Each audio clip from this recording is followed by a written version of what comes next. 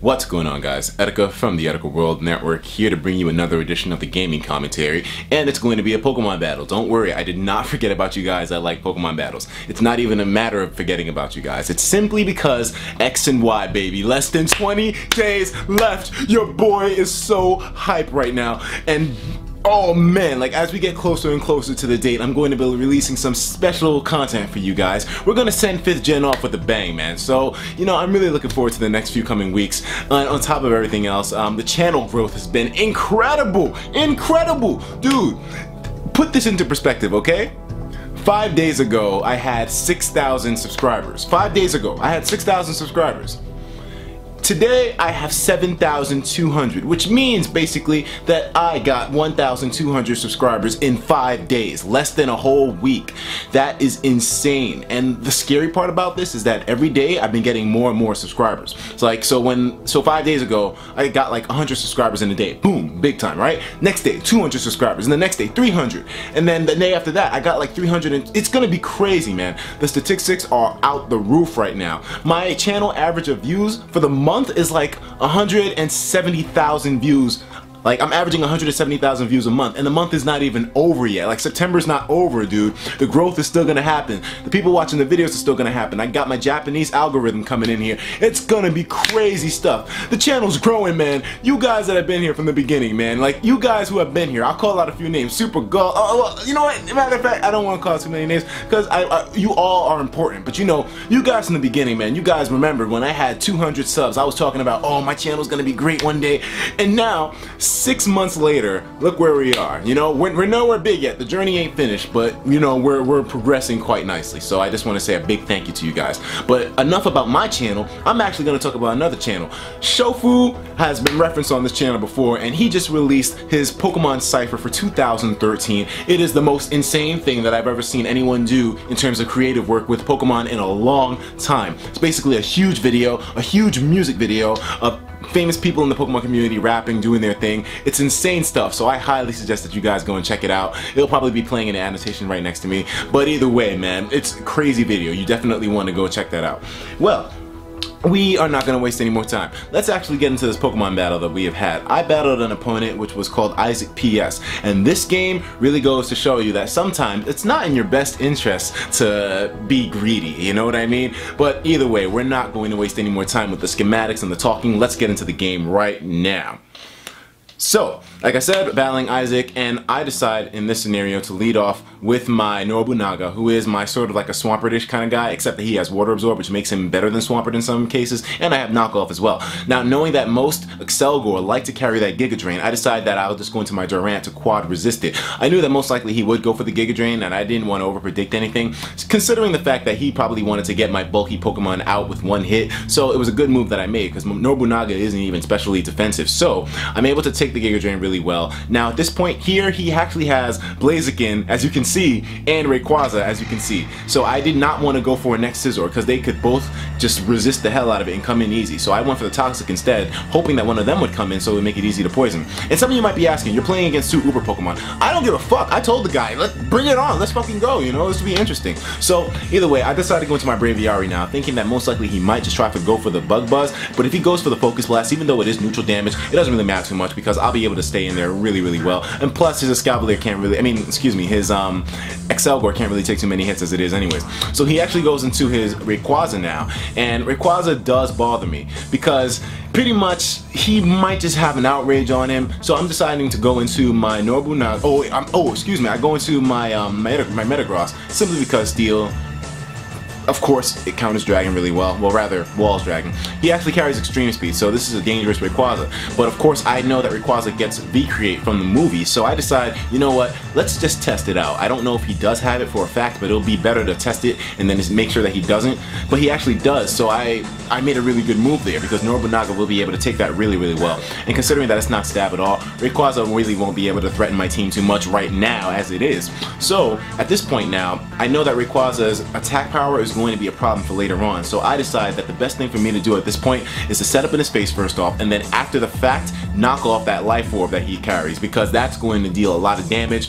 And considering that this guy is mixed, he actually has Dragon Pulse on him as well. So he has V-Create, Extreme Speed, Dragon Pulse. This guy is definitely looking to deal some damage, and he's dealing it on both sides of the spectrum. It's physical and it's special. So he actually decides to finish me off with the Extreme Speed here. No, we're not. Being the bulky beast that it is, manages to live the damn Extreme Speed. I go for the knockoff, hit the life orb right off the Rayquaza. That makes things so much more convenient for me, because basically now I'm going to be able to wall this guy really well without him doing too much damage to my teammates, so I don't really have to risk as much here, which is why I decided to go into my Maidamaru right here. And considering that this guy is going to be slowed down and everything, and he doesn't have that boost from the life orb, there's no real risk here. I go for that Ice Beam, nail that Rayquaza right in the dome, and that is how you kill a Rayquaza, my friends. It's not all that difficult, but either way, now he decides to go into his Gengar. Now no one on my team wants to take a Shadow Ball. You're looking at my team right now. You got my Musharna, you got, well wait, Metagross, is he dead? No, but Metagross will take neutral damage from it, and the X and Y, he's gonna take super effective damage from it. Oh, Metagross, why? How the mighty have fallen. But anyways, I do decide to go into my Metagross now, because I'm thinking, oh yeah, Adamant, Max Attack, Bullet Punch will be able to kill this Gengar in one hit. I did not have the calcs ready for that, so I should not have wagered so much shit in that one move. So he's actually going to go for the Shadow Ball there and do a whole lot of damage to me. And I was figuring, okay, I should be able to live another Shadow Ball from this range. So instead of going for the Bullet Punch, I'll just go for the Meteor Mash. But at that point of damage, I should be able to live it. But I guess the Gengar gets a crit, and that, my friends, fucks it all up. I could have potentially lived that. Maybe if he had gotten max damage, I wouldn't have been able to live it, but I could have potentially lived it, and the guy just gets a crit on me. It's like, what the hell are you doing?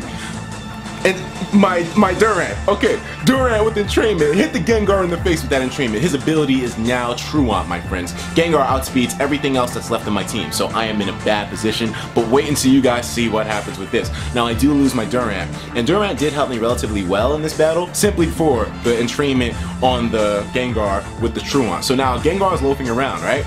I decide to set up my Trick Room on this guy, because it'll be much more beneficial for me to be faster than him in these next few turns. And now I go for the Yawn to attempt to try to slow this guy down as well. So now he goes for the Shadow Ball, and it's going to deal a lot of damage, but I am maximum HP, max special defense, I'll be able to take it. But put this in mind, right? The Gengar is now Truant, and on top of everything else, he's got a Yawn on him. I was hoping that he wouldn't switch here, but even if he did, I'd be able to curse in his face, and he has a Blaziken and a Dragonite with a Sharpedo.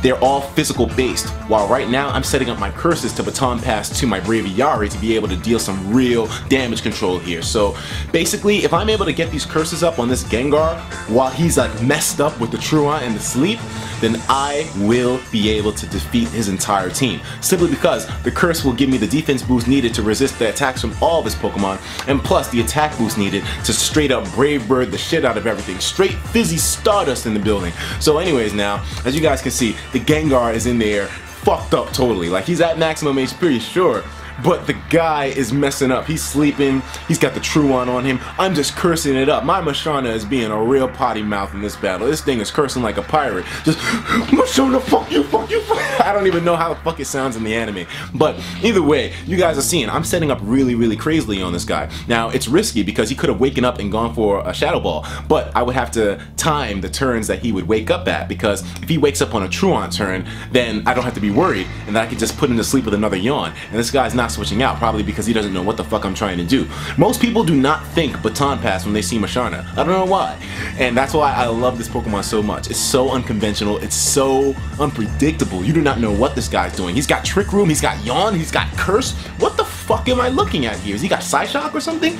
So the Gengar's loafing around, right? And I do not want to take another hit from this guy. So, with the Trick Room still being up, I decide it is time for that Baton Pass. Let's go. Everyone is getting in the hot seat at this point. My Braviary comes in, catches the boost. Now, I do take a special move in the form of the Shadow, in form of the Sludge Bomb. I was hoping he would go for Shadow Ball so I could totally negate the damage, but he didn't.